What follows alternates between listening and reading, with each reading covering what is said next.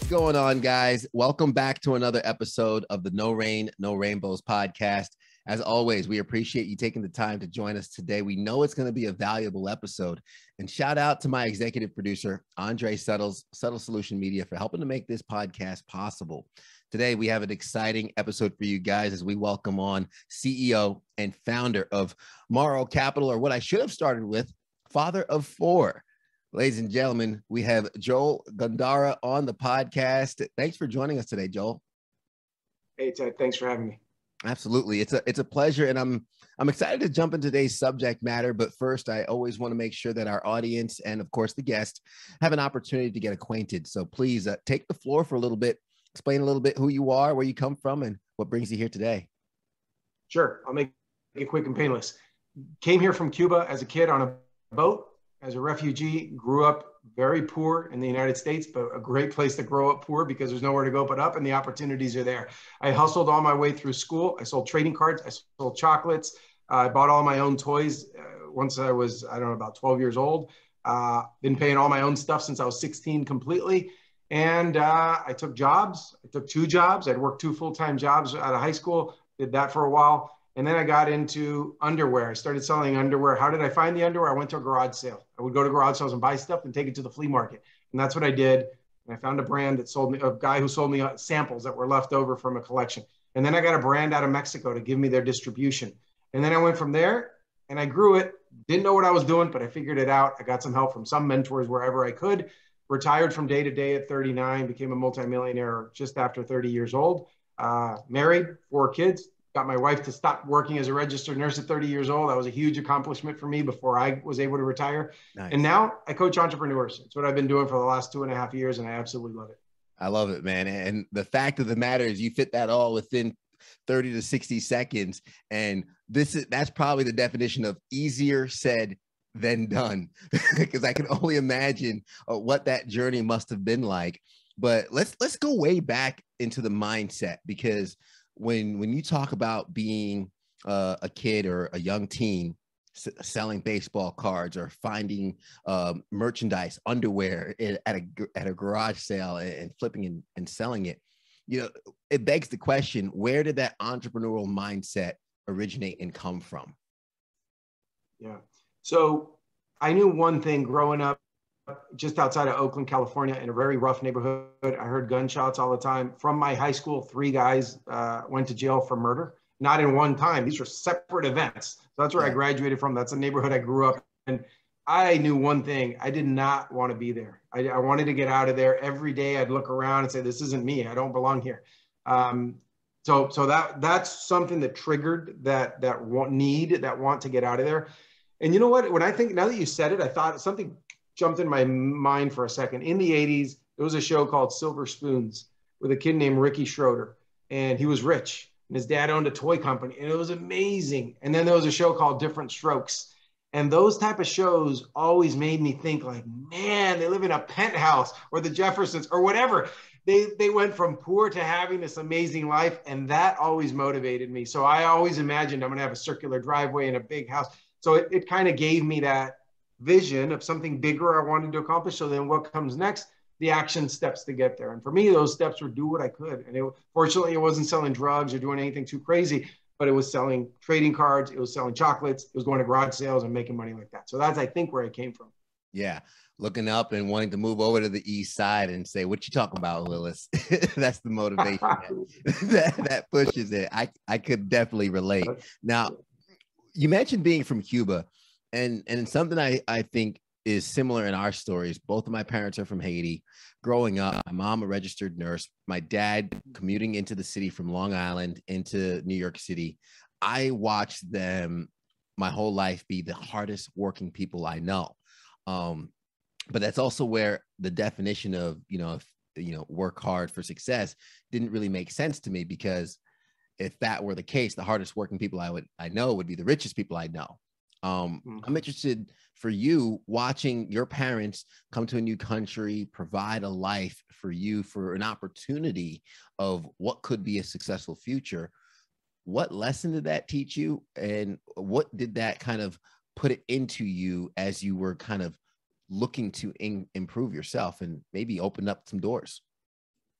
Yeah. So I took what my parents taught me, and that got me to a certain point. Then I had to add a little bit more to it to accomplish what I've been able to accomplish. And to put it into perspective, I calculated this once. In the best year that my parents combined in income ever had is what I earn in 2 weeks Wow. on my average year, right? So they gave me something, but then obviously, like I said, I had to take it further. What I got from my parents was put the head down and just go to work. And that's what they did every single day. And then obviously no help in the house and nothing. So when my parents would get home, my mom had a physical job. She went from being a physics teacher in Cuba to cleaning hotel rooms in San Francisco at the Sir Francis Drake Hotel. She did that for a little while, and then she got a job at a radio station doing manual labor, recording cassettes, and just duplication and all this hard work. And when my mom got home, she cooked, she cleaned, she did the laundry. She didn't stop until it was like 10 o'clock at night, and then she'd crash in the bed. And she did it again every single day. My dad, who was an electrician, so he would, but when he got here, he didn't get a job as an electrician. He got here as like fixing people's equipments and whatever he could do, hustling on the side. And then he got a job, very low. My parents never made great money, low paying job. But then on the side, my dad would make some lamps, make a lamp out of a plastic horse, put a pole through it, some cables, a light bulb, and he'd have a lamp. And at church, out of the trunk after church, he'd open it in the parking lot and sell lamps. And so I saw that all the time. I saw that hustle. So what I did, the other thing I learned from it, so work really hard. My parents did that. And the second thing is, I've never seen my parents spend $1 unless it's on necessary food, necessary clothes. Unfortunately for them, because they're the first ones who got here, I was a kid, but they came as adults with responsibilities and 2 kids. They couldn't enjoy it. Yeah. Now they've retired and they're comfortable and they paid off their house and they get to vacation and all that. But man, when they were grinding for those 30 something years, there was no stopping to enjoy it. What I did was take a little bit more risk. My parents were not in a position to take risk. I was. So I was able to do things a little bit more. I bought my first house at 22 years old. They didn't get to this country till they were 30. So I already had major advantage over them. And what did I do? I rented out the bedrooms in that house. I kept the master bed and bathroom for myself. Those 2 other people paid my entire mortgage. I was 22 years old, getting a house paid for. So at 23, I bought another one. At 24, I bought another one. At 25, I bought my next one.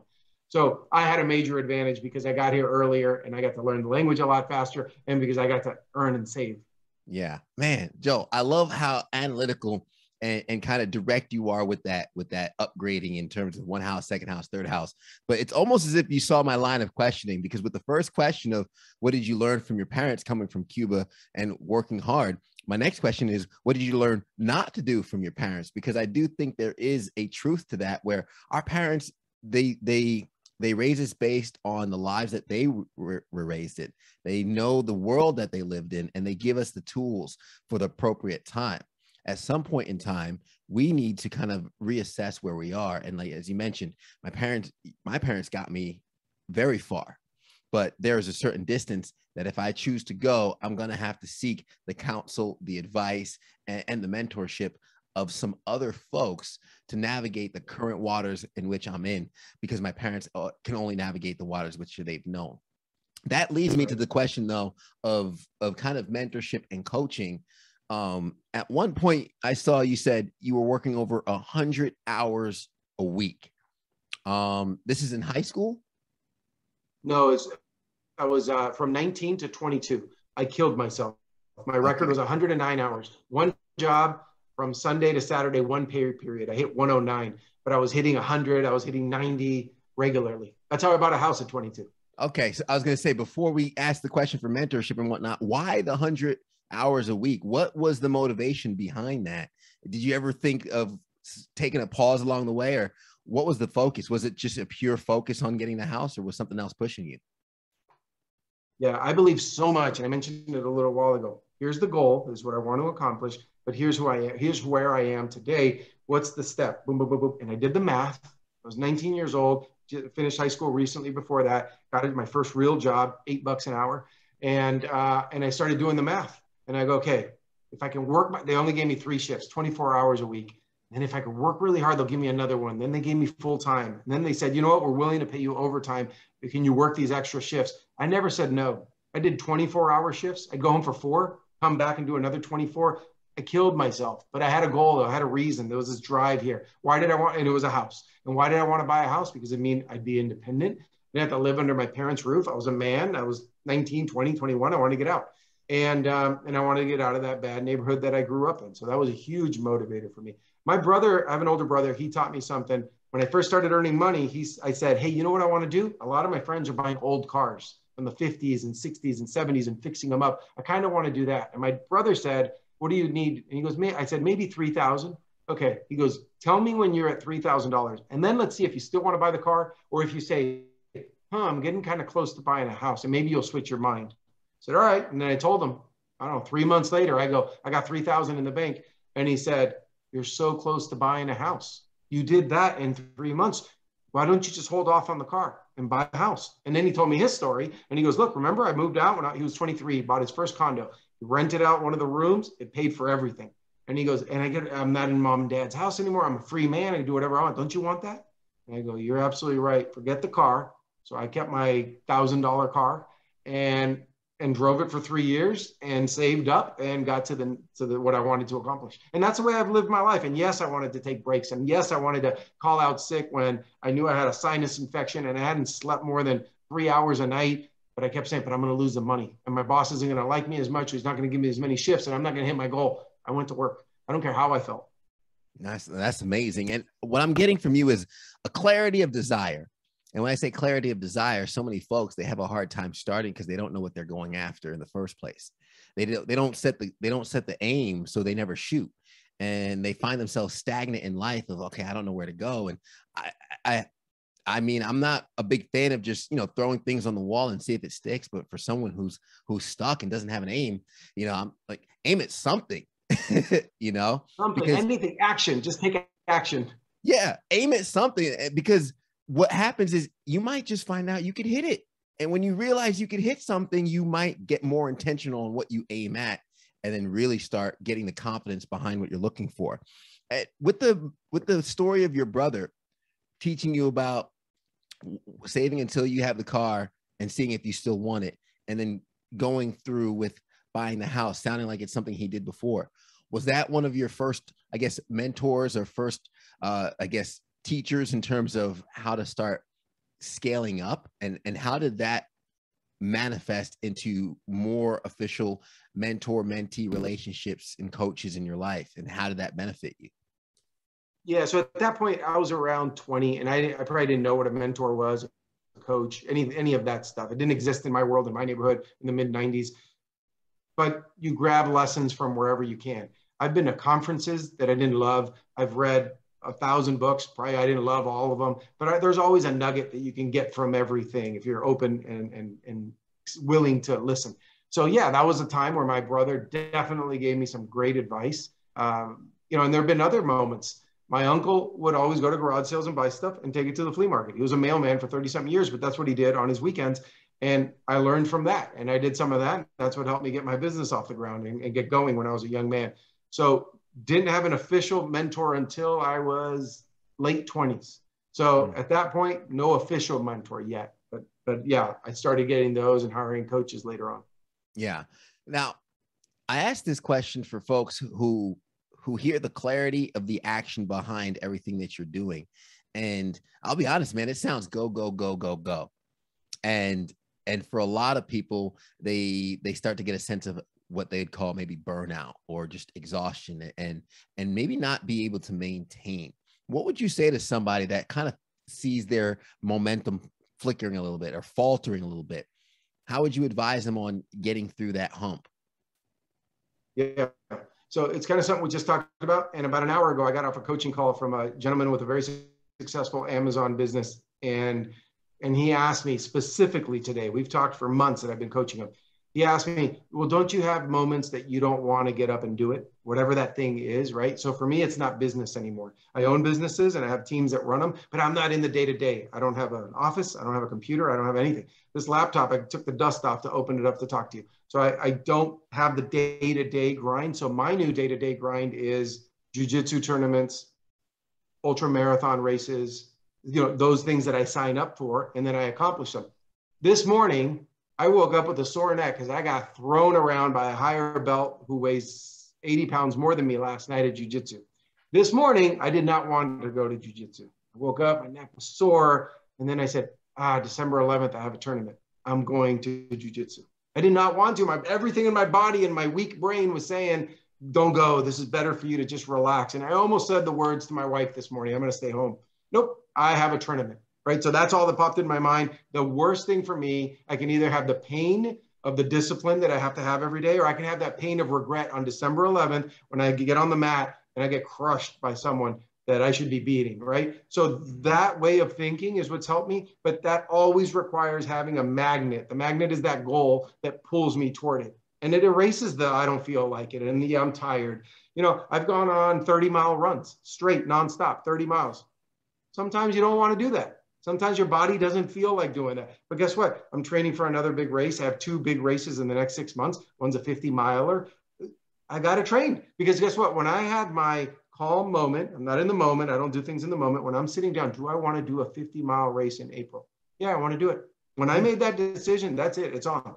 There's no, well, you know, the feeling, there's no feelings because it's in my calendar, and every workout, all of them, all 5 runs a week are in my calendar. I don't get an opinion on that. It's in my calendar. I put it there under a normal, nobody put a gun to my head. And I go, oh, I got to do 6 miles today. I got to do 12 miles today.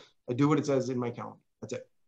Oh man, that's awesome because I live and die by my Google Calendar. And if this podcast interview was not listed at 2:00, you probably would have missed me. Me too.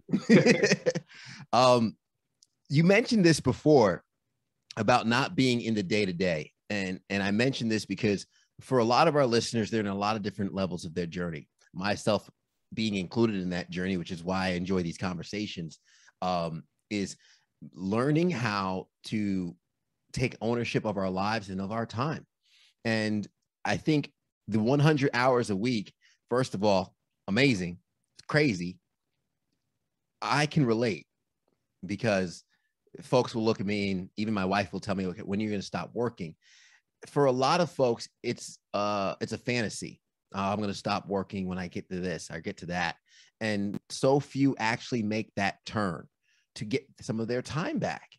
How would you advise folks to actually start making the action steps to go from being within their business and go from working in their business to working on their business? Yeah, so a lot of things have to happen for you to get there. I didn't just one day desire it. In fact, what happened is I took the right steps, but I didn't know those were the right steps. Then the results started happening and I go, how come there's nothing for me to do here? And my second in command told me one day, why don't you just start going home, man? There's nothing for you to do here. And there wasn't. I started realizing, then I got rid of my desk. Then I got rid of it. And I started thinking, I'm not really needed here. Like almost happened by accident. But when I look back, I go, oh, I did all the right things. See, so it starts this way. I did not waste a minute. I didn't have cable till I was 25 years old. Never saw cable until 25 years old. And it was on accident because I bought a condo in Miami and I moved from California to Miami. And a neighbor's telling me, did you see on HBO last night? I go, I don't have cable. He goes, what are you talking about? All of us do. All the people who have a condo here. I go, there's cable here? I'd lived there 3 months. So I plugged in. I go, oh, we have cable. I didn't know that. First time I ever had it. I don't have cable today. My kids don't know cable. We don't waste time. So I always hear excuses and then I peel back with my questioning and I find certain things. People are wasting time. They're wasting money. They're wasting their energy. They're doing all these negative things and then wondering why they're not at that next level. Well, I didn't even know what the next level was at many of those points, but I wasn't wasting the time. I wasn't wasting the money. I just kept reinvesting in myself and in my business. And before I knew it, oh yeah, we're doing a few million a year. We're clearing $1 million net profit. I don't need to work that much. You know, I'm already fulfilled. I don't need to make 22 million a year in profit. I don't need all this. That's when I could start stepping away and rewarding employees of mine who deserve it and pay them more and I pay them in large part on the P&L, on the bottom of the profit and loss. That net profit, they get paid a percentage of that, my key employees. That means they're going to worry about turning the lights off. That means they're going to worry about getting rid of a bad vendor, hiring better people. They're going to run better without me. And that's how that happened. Yeah. Hey, share the fruits with those who bear it, right? Yeah. Let's talk about the motivation after the house is acquired, after you get to step away from your business and now you have the time. What do you do with your time? I know you mentioned ultra marathon running, jiu-jitsu. I don't know why, but running 30 miles and then getting beat up does not sound like something I would do in my leisure time. But Yeah. now that you have the control over your time, you're able to do some of these things. But where was the motivation to keep going? I know the goals in your calendar are important, and those are kind of the commitments that you make to yourself that you keep. But where does the ambition come from for that next level, for the scaling up of the business, or for, you know, making more free time for whatever it might be that you want to do? Where does the focus go to when most of the goals are hit? To answer that, I'd probably have to know what's deep down in there that's making it, or in here that just keeps pushing me like that. Honestly, I don't know. I haven't figured that out yet. All I know is that I keep wanting to get better, and I like to see improvement and growth. That gets me up in the morning like super excited, as opposed to if I had a government job and every day was the same, and I knew when I got my next little 3% raise, and I knew, or a corporate job or something, that would bore me to death. I did that up until about 29 years old. And then my side thing was big enough to get rid of my regular job, which was always my dream. That almost seemed like one day in my life, even if I'm 40 or 50, if my side gig can match my regular job, then I can quit it. That's all I wanted to do. So today, I don't know what the obsession is. I read a lot of books. I do audiobooks while I run, so I can hit the physical improvements and the mental improvements. I go to seminars. I have lunch and breakfast and coffee with a lot of amazing people just so I can keep learning. I'm obsessed with improvement. And maybe it's my obsession. I don't drink alcohol. I've never tried a drug. I've never done any of that. But my addiction is growth and improvement in whatever avenue, because I really believe, tell me how you do anything, I'll tell you how you do everything. I want to be the absolute best husband I can be. It's about to be 20 years, and we are absolute best friends, my wife and I. Got 4 kids, 16 down to 8. And I think I'm a pretty good dad. They say I am.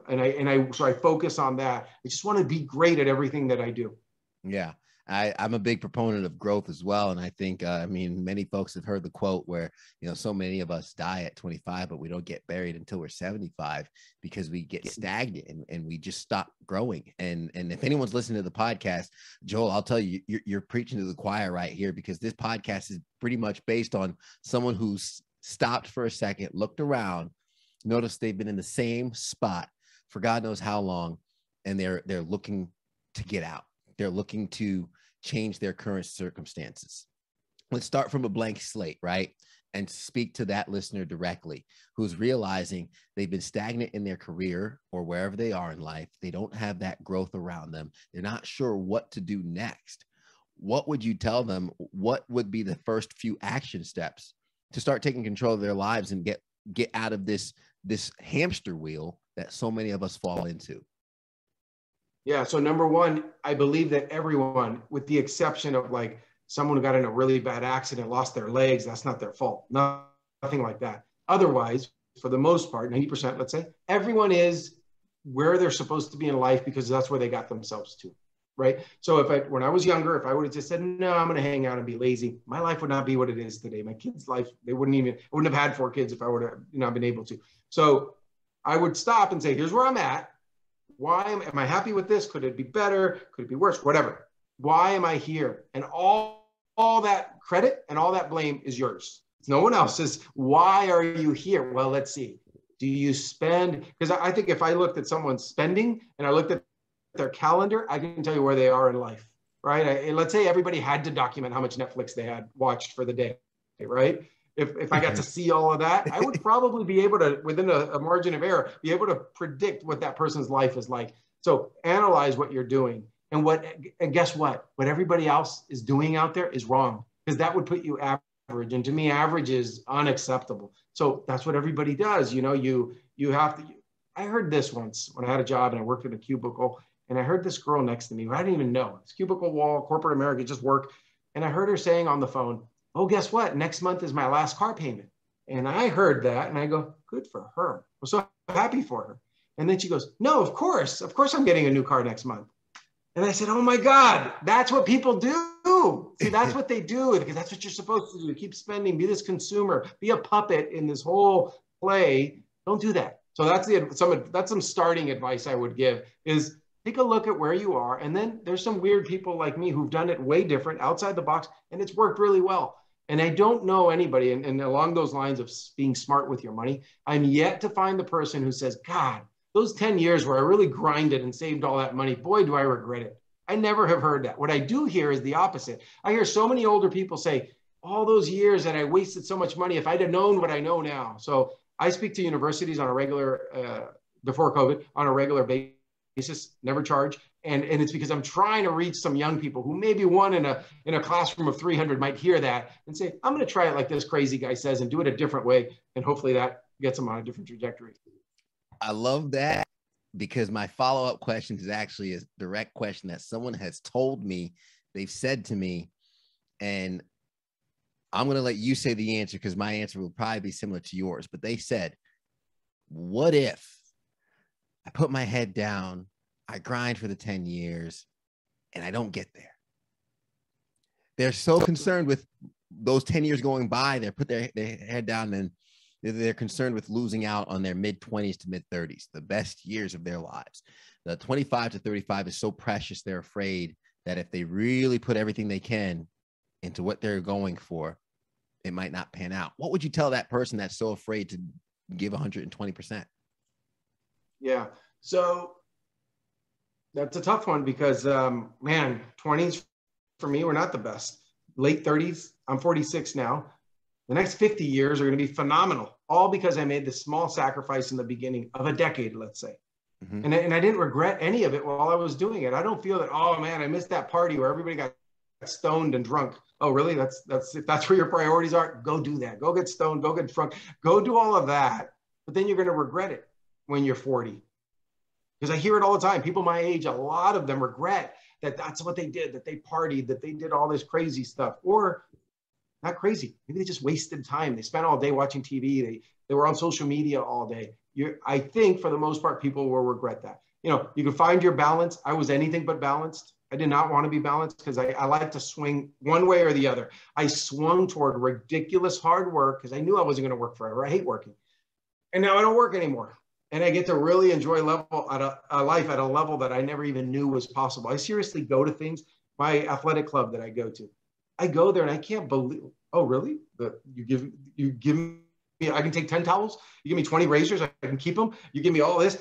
I can't believe life is even like that, right? Because I grew up the way I grew up. So to sacrifice a little bit and hurt a little bit, it's just like bodybuilding. If somebody's a bodybuilder and they work really hard in the gym, they're not missing out on anything. They're being healthy so they can win Mr. Olympia, like Arnold Schwarzenegger, those type of stories. Where Arnold Schwarzenegger gave a speech and he said, to the people who just want to sleep more and do this, he said his recommendation was sleep faster, get it over with, go do all the hard work because it's so worth it. 10 years of hard work for 80 years of enjoyment. I like that trade-off. Yeah.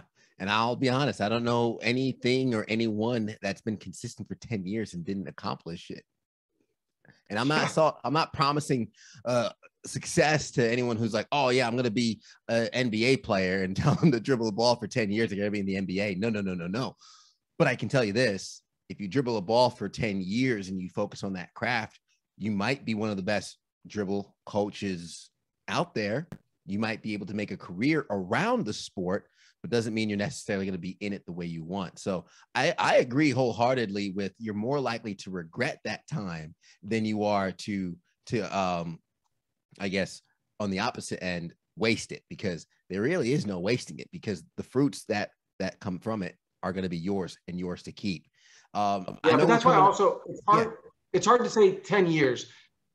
What if just work really hard for 6 months and save money and see what happens, and then see what you could do with that little victory. You go, wow, I have 10,000 or 5,000 in the bank. What can I do with that? I can put it here, let that go for the next 3 years, and it's going to make me this much while I keep working. And then you get a little bit of those victories under your belt, and it motivates you to just keep going.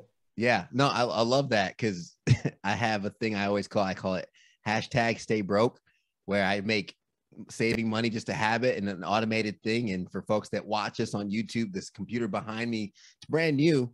I could have bought it a while ago. I saved for a year and a half, not because I didn't have the money, but because I said, hey, let's make this a game. Let's put a little bit every little bit, see how much I had.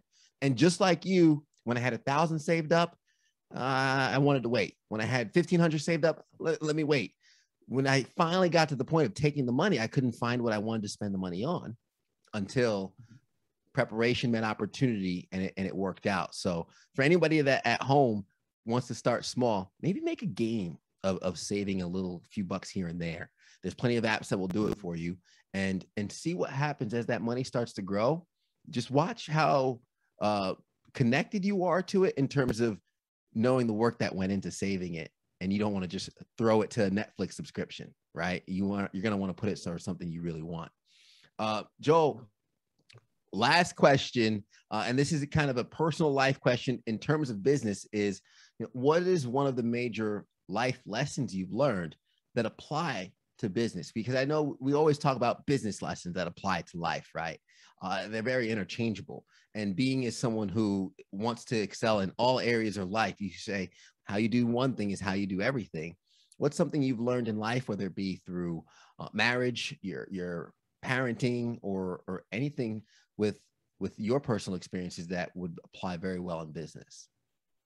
Yeah, there's a lot, because I find so many things interconnected. The examples I gave earlier of running long distance and of jujitsu, they go perfectly with life. Guys who are in the gym every day training jujitsu, you start noticing their belt changes colors because they're getting better, and you fight them and man, they're getting better. Or somebody who doesn't come that often and they used to beat you, you now see that you're surpassing them, right? Same thing goes for life and all the skills that come with it. But if I was going to sum up a lot of life skills and that apply to life and business and do really well, I like to recommend books because I read a lot of books. And one that I think should be mandatory reading to graduate high school is How to Win Friends and Influence People by Dale Carnegie. And what a skill to be able to sell yourself, to convince people to do everything you want. I don't mean manipulation or anything mean. It's just you treat people so nice that they want to work with you. They want to help you. They want to see you succeed. But see, it only works for authentic people, right? So Ted, if I look you in the eyes and I'm there and I put my hand on your shoulder, you're going to know it's authentic. If I go, Ted, I want the best for you, you're going to feel that. That's what that book teaches, things like that. It won't work for the guy who reads it and fakes it because he doesn't feel it. You got to feel it. If you're a sincere person who cares about people, who likes to connect with people, don't be shy about it. Go out and connect with people. That's why I recommend that book, because it's a life changer. It was for me. It made me realize I don't have to be shy. I could do a talk like this. I could go meet people. And if I could bring more value to people, then my life will be better. So that's a lesson that I've learned about life, and it really pays off in business as well. Yeah, no, so true. Someone once told me, we're limited by what we can do and what we can control, but the things that are limitless are the amount of people we meet and the things that they know and they can do. And he said, if he were to start over with the success and the money he's been able to accrue through his life, he said, the question wouldn't be how, but who. And I would literally start meeting people and applying my skills to what they have going on and vice versa, and just build a community through that. Joel Gandara, it's been a pleasure for the past 30 minutes, just getting an insight to the work ethic, the consistency, the drive, the focus, and really all the gears that went behind your success. So we appreciate you pulling back the curtains for that. And I want to make sure that our audience, I know you mentioned you do entrepreneur coaching and things like that. Any one of our audience who might be looking to take their business to that next level, scale up, or maybe just follow some of what you're doing and learn from afar, I'd love for them to have access to you and your platform. So how can folks reach out and connect? Sure. My website is joelgandara.com, and it's Joel Gandara, Gandara. And also I'm on Facebook, I'm on Instagram. If you go to my website and you join the mailing list, you're going to get 4 emails a year. There's no funnel. There's no hard selling. There's no selling. It's just a newsletter that I talk about what's going on in my life and what successes I'm having with my family and my teams and that sort of thing. And that's it. I don't need the money for coaching. I don't need the money at all. I do it because I absolutely love it. So if anyone really feels a need that they want to connect that way, connect. If not, just look me up online and say hello. Yeah, going for the growth. Joel, thank you so much. We appreciate it. I'm going to recap some of the gems you dropped along the way, which I'll be honest, there were a lot. My pen almost ran out of ink over here. But I just want to make sure that our listeners were able to catch it in case they were cleaning, driving in the car while listening. I understand they don't always have a pen and paper, but it all started with, I didn't want to be here. understand our surroundings. And it's also true to a lot of folks kind of looking around and noticing that they've been on a hamster wheel their whole lives. Well, if you don't want to be here, the power to move is within your hands. And Joel recognized that at a young age, and that put the fire under his butt to really start going into that entrepreneurial mindset, which allowed him to buy his first house at 22. I bought my first house at 32. Well, 31, moved in at 32. So just goes to show you what that kind of thought process and mindset can have. Put the lead down, go to work. There's a lot of things that we can learn from our parents, one of which that Joel and I can both probably attest to is the amount of work ethic it took for our parents to provide a life for us. And that taught us work ethic, which is a great thing, but it can only take us so far, because as Joel is able to step away from his businesses, you don't want to work tirelessly your whole life. That's not going to be the reward you're looking for. Do the math. So many of us have a goal, an ambition. I want to be financially free. What's the number for that? Or, I want a nice car. Well, how much is it going to cost you? I want the nice house. How much does it cost? Now, when you get the number for financial freedom, the house or the car, what is your income? How long is it going to take you to get there? How much money do you have to make? In what increments? The math is going to break it down into steps, and the steps become actionable tasks in front of you. It becomes a plan. And when it becomes a plan, it becomes possible. So without the math, it's just a dream. Clarity of desire. So some of us don't do the math because we don't know what it is we want yet. And to a lot of folks, it might take some introspective work. It might take a little bit of time, but when you find out what it is you truly want, you find out what to aim for, and then you start going after it. And if you're not sure what to aim for, just try shooting at something, and eventually you'll get confident with your aim, and then you'll really get excited to what you aim for next. Don't waste time. So many of us probably can do away with some less Netflix, or you don't have to watch Squid Game or all that. You don't have to be up to date on the current trends. That will be there when you're done. Maybe focus on what's a priority first. And finally, kind of coming through some of the notes, because there were so many gems. You're going to regret that. I wrote that you're going to regret that, because right now you have a choice. You have a choice to chase the life that you say you want, or continue to live the life that you currently have. Not that there's anything wrong with that. If you are happy, I'm happy. If you like it, I love it. But if there's something that you are desiring outside of what you currently have, the choice in front of you is right now, whether you work and you take action towards it, or if you wait and maybe procrastinate a little bit long. Either way, the choice is yours. And as we kind of recapped, as you speak to those older than you, ahead of you, farther down the line than you, you're more likely to regret that than enjoy it. Guys, we appreciate the episode that you guys joined us for. We appreciate Joel sharing with us throughout the last 30 minutes. And as always, if you got value from this, please share it with a friend, share it with someone you know can get value from it, and leave us a rating. Let us know how we're doing. It's the only way we can improve and get better. And as always, you can also subscribe to our Patreon page for some extra behind the scenes audio from our guests like Joel and others. As we always say at the end of the episode, guys, everybody wants the sunshine, but they don't want the rain.